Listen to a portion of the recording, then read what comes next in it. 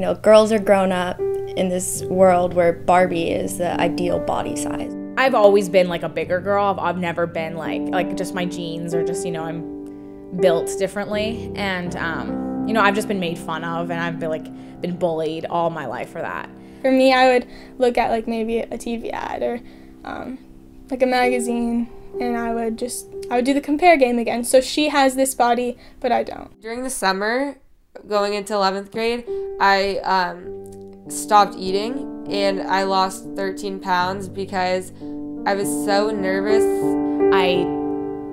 I would just cry myself to sleep every night. I was so anxious about going to school. I did not want to go to school. I did not want to face them. And yeah, I was suicidal. I was just like, I didn't want to live anymore. And you know, if I'm not good looking, then I'm worthless. If I don't look this certain way, I don't mean anything to anybody because I'm not pretty or I'm not skinny or whatever. I started not eating anymore, and I would count every calorie I ate on my phone. I'd have this calorie counter, and everything I ate, I would put in the number. I'd look on the back, and like if I ate half of the bag, I would divide it by 2 and like put it in. And then if I went over like 1,200, which isn't even very many, then I'd freak out. And I didn't ever exercise. I just stopped eating completely. And I remember I was obsessed with losing the weight, and every pound I lost, I would be so excited. And then I would come home and start bawling my eyes out, start crying, and I couldn't control it. It wasn't me, it was my mind kind of taking over, saying I wasn't good enough. And I tried to drown myself because I thought that I wasn't good enough at all. And then some force brought me back up, and I'm still praying to this day of like what that force was. So with my dad, when he was saying, oh, you're kind of fat, if you eat that you're going to be fat, I was believing that.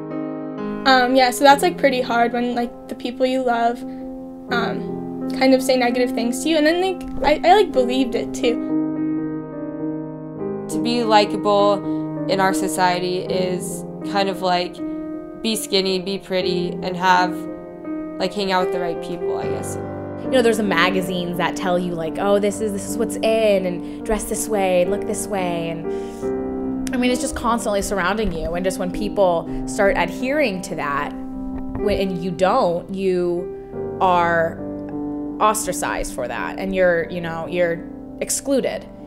It doesn't allow for any individuality or being unique. It's this cookie cutter that you're forced into, and that it doesn't add anything to life because everybody is the same, and what's like special in that, you know? I think definitely because of, like, you know, you see people in magazines and they always look so perfectly and they're airbrushed, whatever, you know, and everyone's like, no, they photoshopped that. Okay, but I still want to look like that, you know? I would do the fake it till you make it. So I would say like, I'm beautiful. And like just saying like you are something, it makes you more confident. Like, oh, you're sexy in the mirror every morning. Like I would say that, and after a while, like it would be stupid at first. Like, this is so stupid. I don't even believe this. Like I have like no confidence, but like now I do. If you learn how to just accept the way you look instead of comparing yourself to others, maybe like other people in magazines, then you would learn that you're just beautiful the way you are, and you don't need to change yourself for anyone. When like realistically it would be impossible to have Barbie's body. When I combined Be You and Beautiful together, I think it sends a positive message. It definitely does make sense. Being you is beautiful. It's so cool. Be You TIFUL, like be you. So there's kind of like two meanings, like beautiful as in like your looks and like your inner beauty, and be yourself, like be you, because that's like who you are.